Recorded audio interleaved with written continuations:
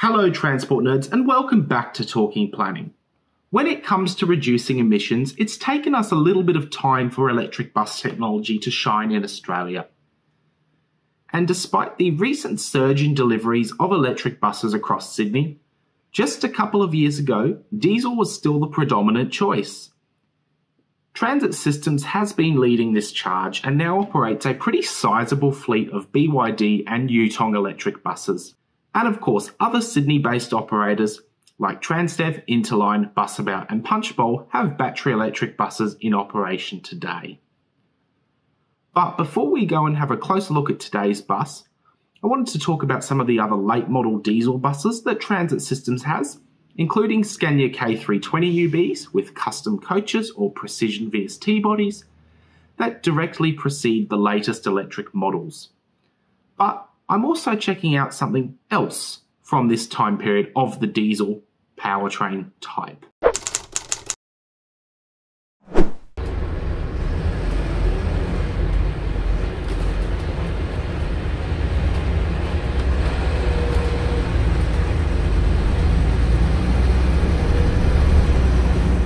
My chariot today is 8080, an August 2020 build Mercedes-Benz O500LE with a Volgren Optimus body. Seen here on a grey December day on L1 light rail replacement, this was during the time period between tram services being suspended on the L1 line due to cracking being discovered in the welds of many of their trams and the Alstom Citadis 305s being deployed on the line. Fortunately, in the meantime, a comprehensive light rail replacement bus network was set up to keep people moving.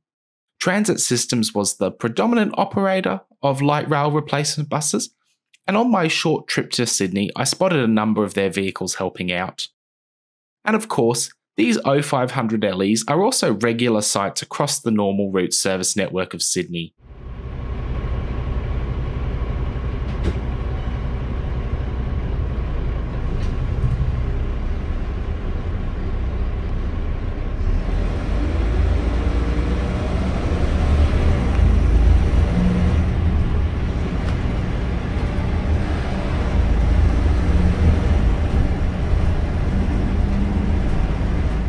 Being ordered and specced by Transit Systems, these O500LEs come with the typical squiggly line seat pattern seen on many of the buses they've ordered new or refurbished.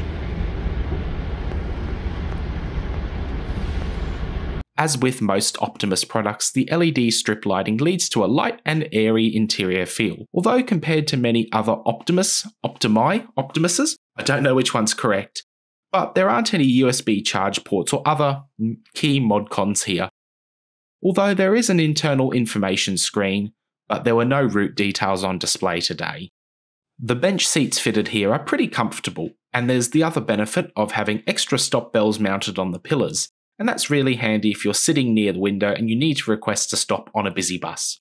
Speaking of a full bus, does this vehicle have the performance needed to handle a full standing load?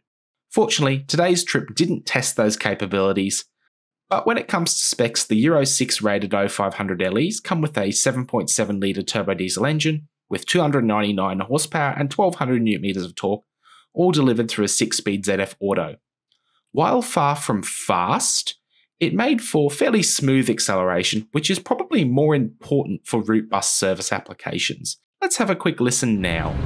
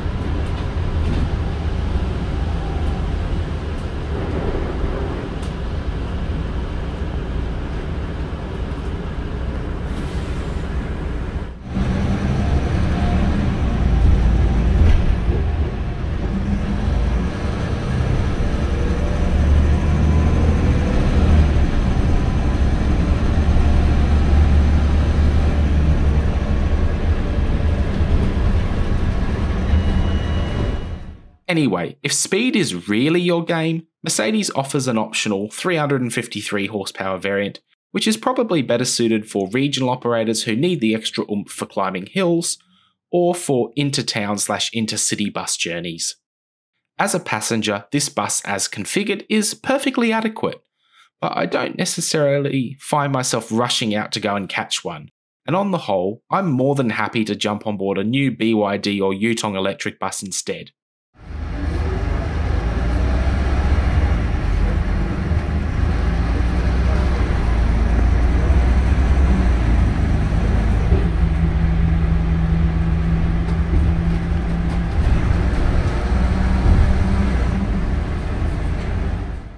And if I'm popping my enthusiast hat on, of course, it's probably going to be an older bus model that catches my interest more, like one of the Scania or Volvo chassis Anser Aranas, or maybe a Custom Coaches CB60.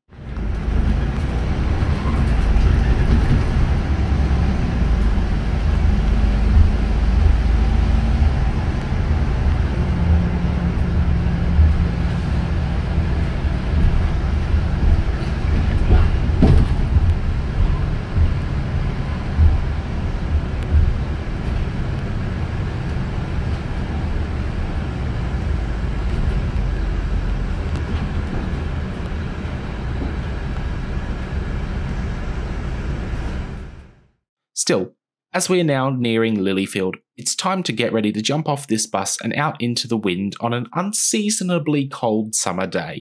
Thanks for joining me, and I will see you again soon.